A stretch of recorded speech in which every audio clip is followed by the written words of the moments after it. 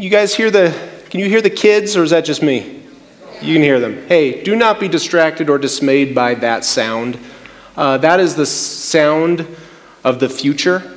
That is the sound of a next generation being excited to be at church, being excited about Jesus. And so when you hear that, don't be in the back like, distracting. I promise you what's happening up there is so much more important than what's happening in this room, okay? So be encouraged when you hear those kids shouting for Jesus. That's a beautiful thing. Okay, here we go. Good stuff in, good stuff out. Bad stuff in, bad stuff out. Okay, such a simple concept, right? Such a basic and uncomplicated and straightforward concept, yet so very rarely actually adopted and employed. The Apostle Paul, he talks about this very idea in the final chapter of the book of Philippians, chapter 4, that we're going to wrap up with today. So today we're going to put a bow on this Joyful Expectation series, but before we do that, let's pray. Would you pray with me? Holy Spirit, we just, first, thank you for that sound. Thank you for those kids that are up there. Thank you for the families that you are bringing here, who are centering their homes on you. Lord, we pray good things for those children. Would you reveal yourself to those kids in these moments where they're up there learning about your word, but also in the homes where moms and dads are discipling their own kids. We thank you for this day. We thank you for a new day of life, of breath. Every day is a gift from you, so we rejoice in that. We know that there are, in this same moment, there are other Christ-honoring churches meeting right now, opening your word, worshiping you. And so we want to lift up our brothers and our sisters at one church in particular, Foothills Bible Church, as they meet in this same moment. We ask that as they open the scripture, you would reveal new things to them. We ask that you would help them be fruitful in their efforts to reach this community. We pray the same thing for ourselves. Would you be in this moment as we read your scripture and we talk about it? Prepare our hearts to engage with your word.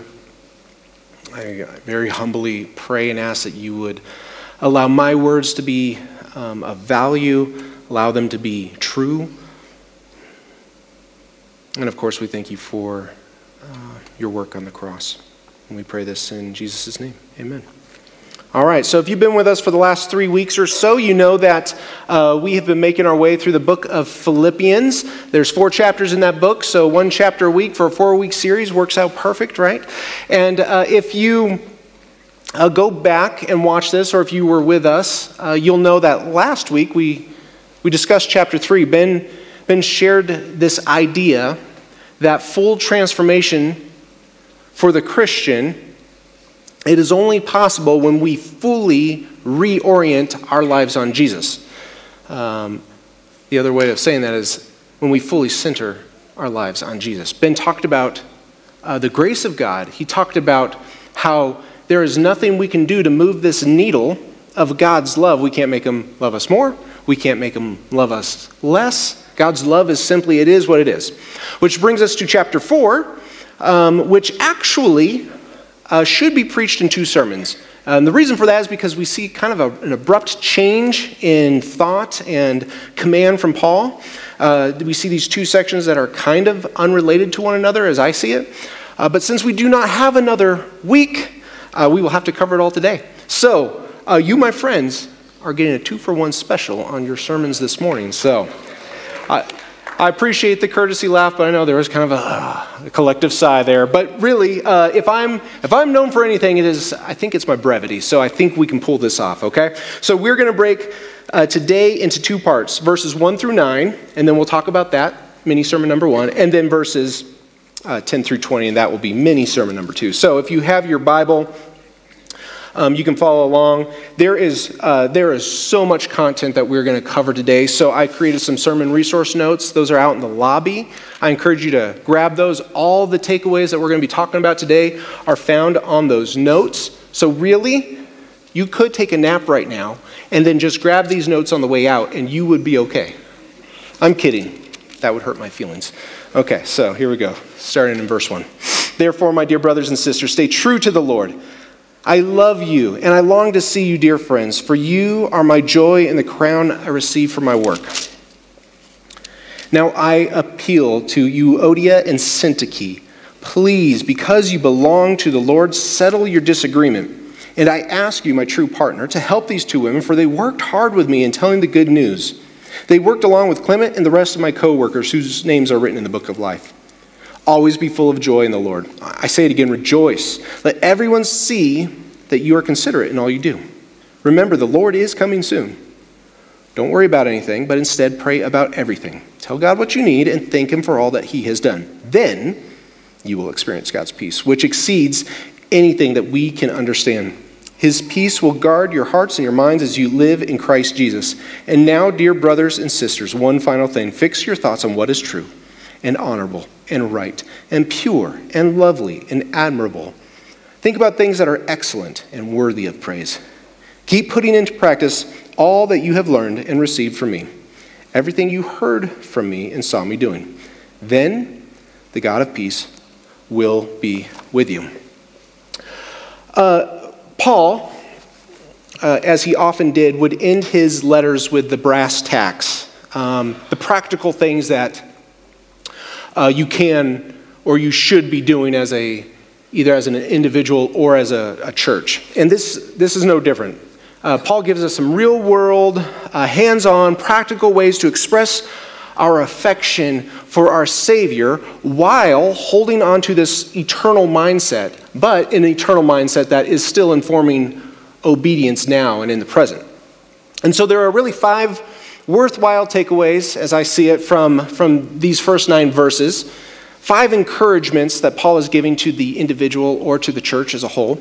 And so we're going to fly through those, and they'll be on your screen. So takeaway number 1, be of the same mind. Verse 2 says, please, because you belong to the Lord, settle your disagreement. Now, we don't know exactly what that disagreement was between Euodia and Syntyche, but what we do know is that these two women, they did play an important role in the spreading of the gospel in that area. We know that they were both devoted followers of Jesus. We know that Paul personally cared for these two women because Paul would never rebuke people by name in any of his letters unless he had a personal relationship with them. And the last thing that we know about these two women is their disagreement. It was a big enough deal that it made its way back to Paul in some form or another. It was probably Epaphroditus who mentioned it to him when he visited Paul in jail. Now, while we cannot know for sure the tone or the context of this disagreement, it could have been casual. It could have been a casual mention from Epaphroditus to Paul, but it could have been something bigger. We just don't know. Either way, there was clearly some level of division that was growing in this church, this really special church. And Paul, being super experienced when it came to church leadership and church health, he implores them and he implores us to not allow disunity to breed and to take root. Friends, disunity is a spark that when it catches, it burns churches to the ground. This happens all the time. Paul implores them and us to put in the hard work of unity. Unity does not happen by accident. No, in fact, the default is almost always disunity when it comes to matters of the church. And so Paul is simply saying, put all of that aside for the sake of the gospel, because the work of the church is so much more important, and disunity gets in the way of that work, and it gets in the way of joy too. So the takeaway worth noting here is this: it is very possible to love Jesus and work hard for his cause and still have a broken relationship with someone who loves Jesus and works hard for his cause. But there simply is no defense for staying unreconciled with another believer. We are called to make every effort to live at peace with everyone. My really smart buddy Scott Pollock once said this on church unity, and he actually said it for the very first time from this very stage. So let me read you this quote from Scott. What is biblical unity? It is not uniformity, which is to act the same. It is not unanimity, which is to think the same. It is not identicality, which is to look the same. No. True unity is diversity within a cohesive and binding identity. Unity is a living thing that must be constantly tended, nourished, and contended for. Okay, moving on. Second takeaway. Here we go. Rejoice in the Lord. Verse 4 says, always be full of joy in the Lord. I say it again, rejoice. I can just tell you I'm not quite mature enough just yet to have this attitude that Paul has. If I were thrown into prison for something that I didn't do, I'd be a little more fussy about it. But Paul's outlook, it can teach us a very key lesson. And we touched on this during week 1, if you remember. Our attitude is a choice. And our attitude should not be connected to or correlate with whatever the circumstances are that we might find ourselves in, be it good or bad. Paul's joy, it was unwavering because he got to this place where his heart abided so very closely with Jesus that his circumstances, unpleasant or not, they just didn't play a part in his contentment or his attitude or his joy. And I get it. It's so easy to slip into discouragement when those unfavorable circumstances come our way. They come almost daily. But I wonder this, if sometimes we might be taking those disagreeable things that happen to all of us, we might be taking those things just a little bit too seriously. See, I was at a dinner a couple of weeks ago with 8 or 9 of you, actually, and it just happened to be my birthday that night. That's not why we were meeting. And apparently Facebook is broadcasting all my personal information, so everybody knew it was my birthday. And so we were at this dinner, and someone mentions that, and so I asked a question that I've been asking for years whenever it's my birthday or somebody else's birthday. I love to ask this question. I ask them, assuming they're older than me, what do you know now at 60 or whatever it is that you wish you knew when you were my age, which is mid to late 30s? And so, and the answer that I get, it is always the same. I asked this of a woman there, and she said what everyone says. Without fail, so far, every time I've asked that question, I get some version of this answer. I wish I knew how to not sweat the small stuff. Isn't that an interesting consistency in answer? The wisdom that these people have gained over all these years, it is found in the uncomplicatedness of verse 4 that we see right here. So if you often find yourself getting upset or frustrated or unsatisfied or annoyed about things, perhaps your lens is a little dirty or a little out of focus. This happens to me whenever I get out of alignment with the Holy Spirit. And here is the secret to getting back into alignment, getting back to this expectant joy mindset. The secret is this: gratitude. It's simply gratitude, to dwell on the things that we can and should be thankful for, and then weigh that with how unworthy each of us are of any good things outside of our positional righteousness with Christ. And then, when you do that, and genuine gratitude starts flowing back into your life, I promise you, joy is always close behind. Paul figured that out. He figured out that secret, and he's given it to us here. Okay, we got to move on. Third takeaway. Be gentle. Verse 5 says, let everyone see that you are considerate in all you do. Remember, the Lord is coming soon. Some translations use the phrase, let your gentleness be evident to all. The framework for this caring and this gentle behavior, it is built upon this pending return of Jesus. That's referenced here, and then it's referenced earlier in chapter 3, verse 20. This joyful expectation that we are supposed to subscribe to is found in the return of Jesus, because the return of Jesus to collect his church, to collect us, It is always looming. And it was this mindset that allowed Paul to remain undiscouraged in his plight. His mind was so focused on being with Jesus that he was able to see through the other stuff. And when your mind is focused on those kinds of things, gentleness towards others, that just becomes an easy byproduct. It just becomes easier to deploy. Being considerate and gentle towards both those inside and outside of the church, at least for me, it means this. It means not being excessively vocal or overly advocating for what I think I'm due. For me, it means overlooking an offense when I think I have been unfairly treated. For me, it means doing my very best to be respectful and rational and objective and charitable when interacting with others, especially the difficult others. And for those non-Christians in our life, the call to gentleness is the exact same. The world may very well be unreceptive, unsympathetic, sometimes flat out just hostile towards the values of Jesus and his church, and that's actually okay. It's okay because we should not expect unbelievers to act like believers. That's an unreasonable thing to want and expect. And while we are absolutely, hear me clearly, while we are absolutely called to oppose and reject the lies of our broken and tormented world, we are not called to be harsh or cruel about it. There is no excuse for the Christian that lacks gentleness. There just isn't. And I've heard this argument before. To proclaim that gentleness just isn't a part of your personality or your demeanor, that is an indefensible position to hold as a Christian. Christians are called to abide in Christ, and in doing so, take on the characteristics of the Holy Spirit. And it just so happens that one of those characteristics that Paul lists in the book of Galatians happens to be gentleness.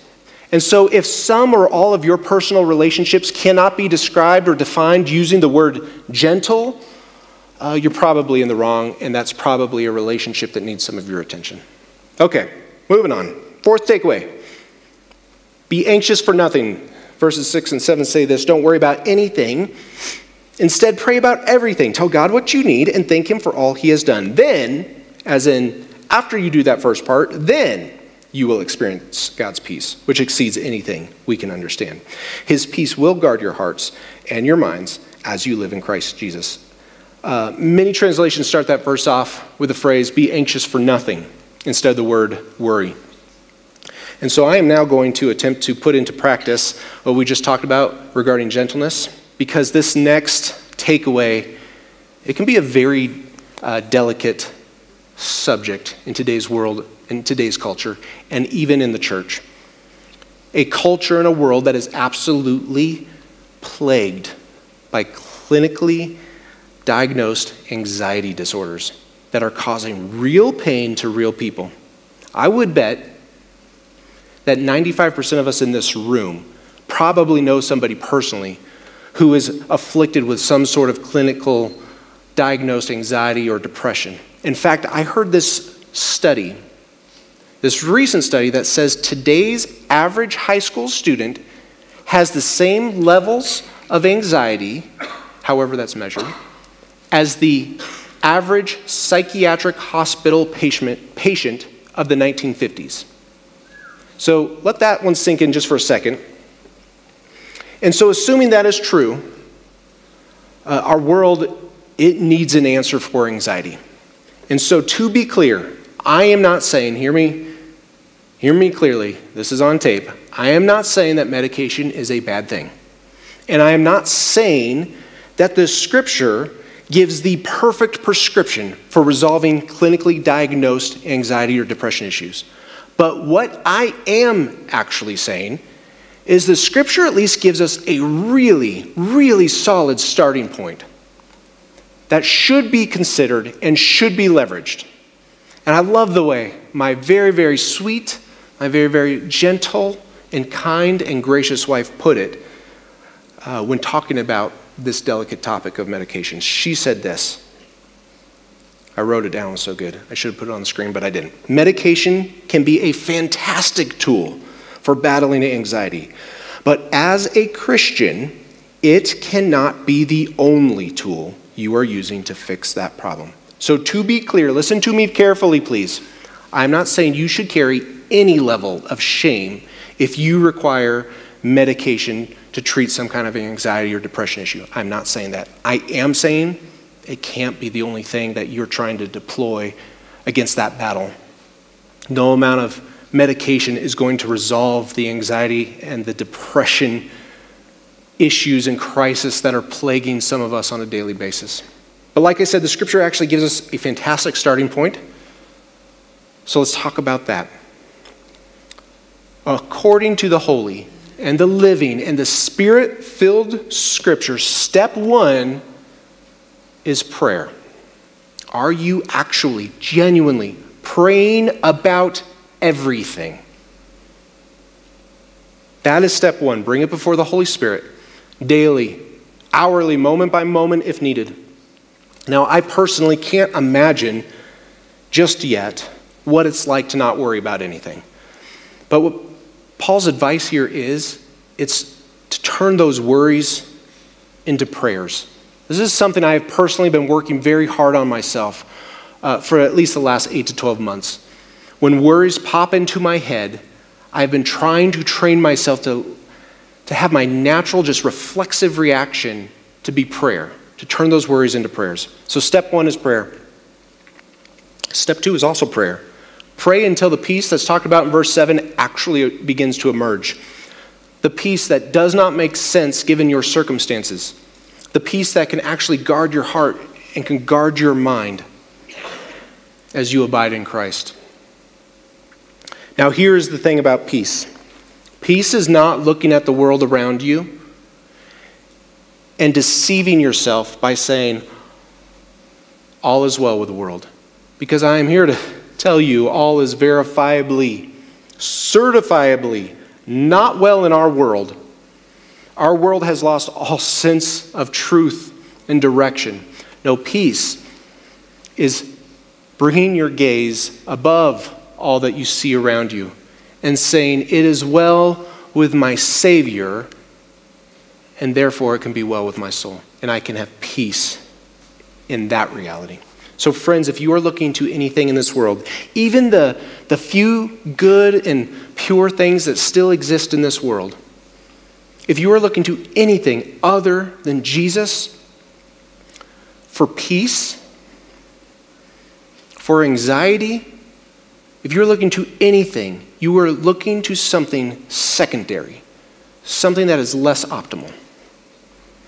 There's so much we could talk about there, but we need to move on. So our fifth and final takeaway of mini sermon number 1. Remember, there's another one coming. So fifth takeaway. Good things in, good things out. Bad things in, bad things out. Verse 8 says this, fix your thoughts on what is true and honorable and right and pure and lovely and admirable. Think about things that are excellent and worthy of praise. The 4 takeaways that come before this are all predicated on this one, this fifth and final takeaway, meaning unless you adopt this fifth takeaway, you cannot and you should not expect to be able to execute the first 4. Good things in, good things out. Bad things in, bad things out. It's basic. It's almost too basic, I'll give you that. But it is foundationally, unequivocally true for the Christian. Good things in, good things out. Bad things in, bad things out. That is and always has been true, even for the saved person who is positionally righteous with Christ. And while this model is absolutely proven to work, its value is so easily and so often reduced or ignored. And it's often dismissed by Christians because it is portrayed to be a legalistic approach to Christian living. But as Ben mentioned last Sunday, legalism devours joy. But this particular self-discipline actually leads to joy. So to call it legalism, that would be unfair and incorrect. And for those of you who know me, I'm one of the biggest proponents of enjoying our freedom that we have in Christ through his unmerited grace that he just bestows upon us. But this concept does not come even close to violating that freedom. In fact, it is an enhancement to that freedom. Let me explain. It is a lie that we often believe that our freedom in Christ somehow protects us from the natural and the obvious consequences of ingesting unhealthy content. And so this idea that a spiritually healthy Christian can input garbage into their eyes and into their ears and then still output healthy things, that is an absurd notion. Don't believe that lie. And do not mistake that for legalism either. No, that is wisdom, that is prudence, that is logical. For example, you cannot watch movies or TV that have nudity in them and not have that stir something up inside you. Challenge me on that, men. Nudity in, lustful thinking out. Challenge me on that. You cannot spend endless hours on Facebook or news media apps and then take in all of that mind-bending, enraging stuff that is happening in our world right now and not let that affect your joy level. You just can't. I'm not saying you stick your head in the sand, but I'm also saying take stock of your spirit and your heart and your blood pressure. When you look at those current events and those news media apps, are you getting worked up? Does your getting bent out of shape resolve any of it? No. Then why bring the bad stuff in all the time? Bad things in, bad things out. Bad things in, maybe anxiety out, at least for me.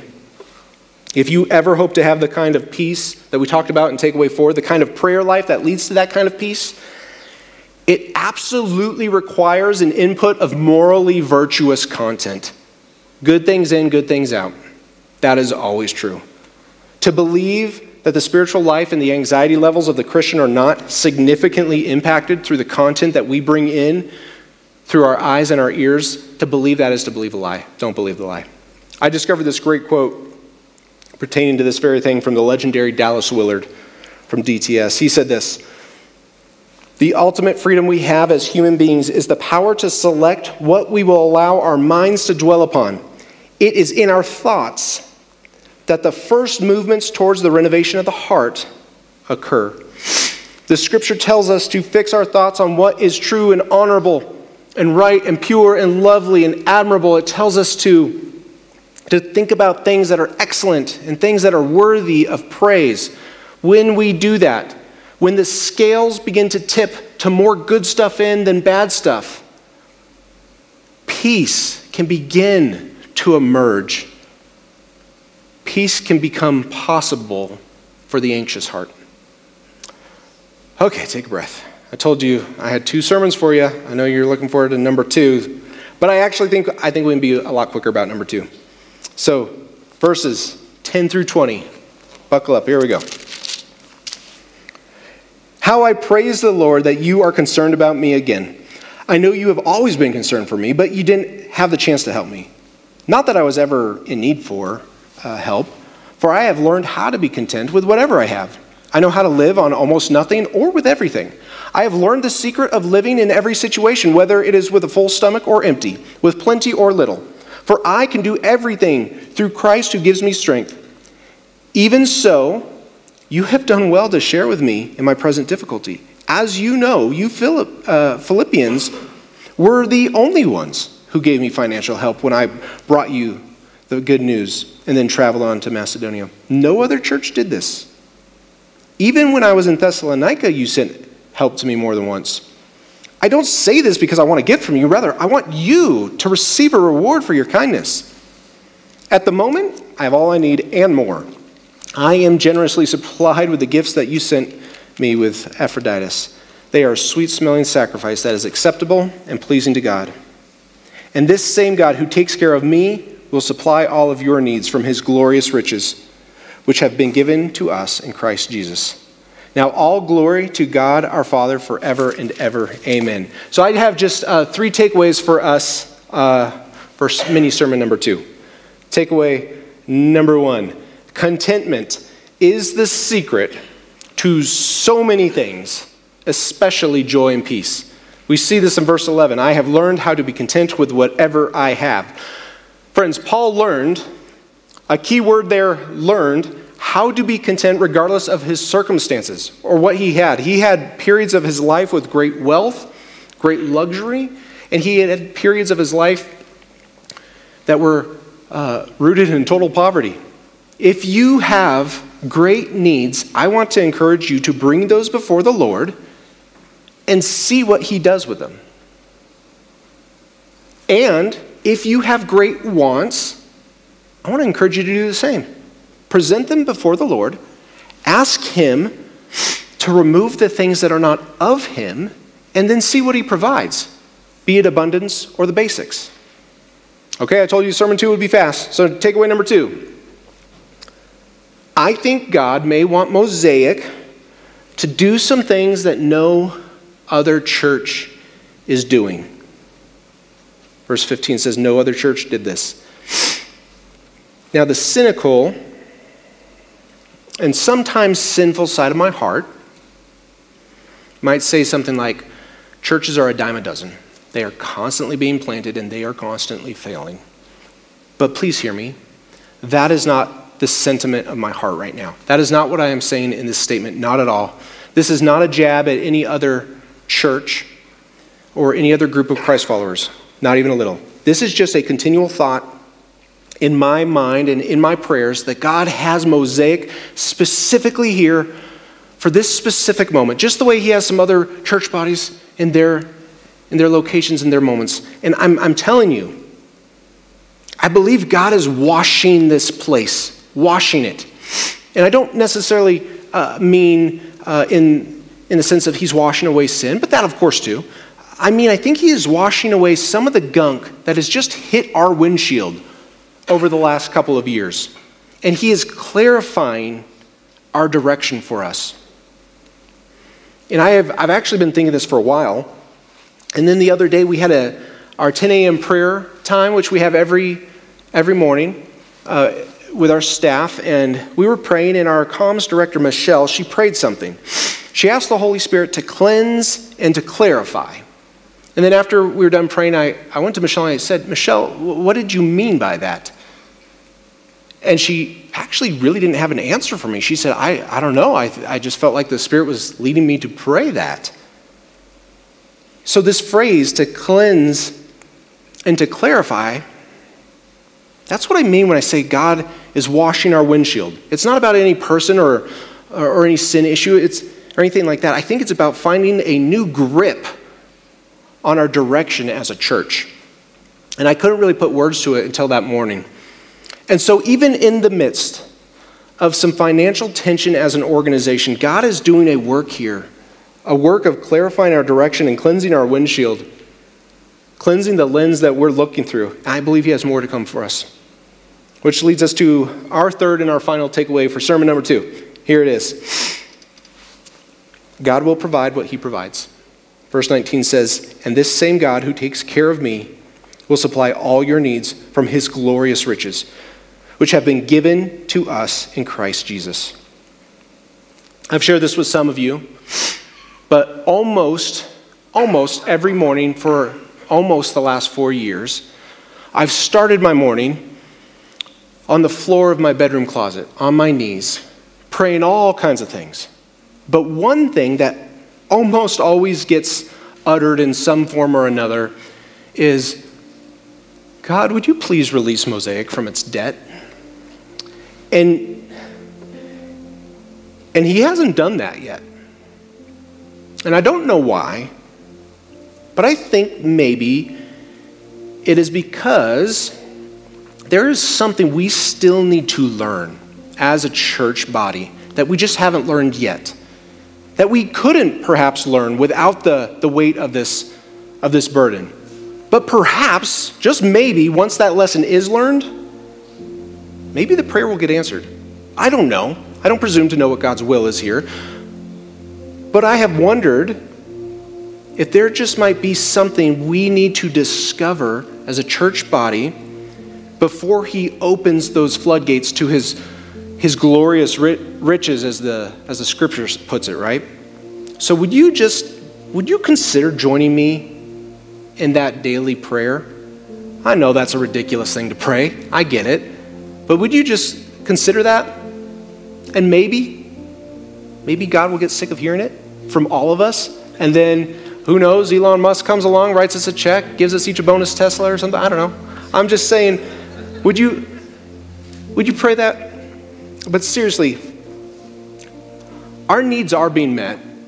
And just like Paul, we will model contentment with both a lot and a little. If God provides more, we will do more as a church. And if God provides less, we will do less as a church. But whatever he does provide, whatever we do possess, make no mistake that it is directly from the hand of God. And now that we have received our double dose of sermon for the day, let me pray for us, and then we are going to celebrate with some baptisms. Would you pray with me?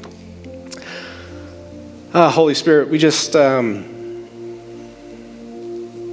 we thank you for your word. We thank you for all the beautiful things that can be pulled from it.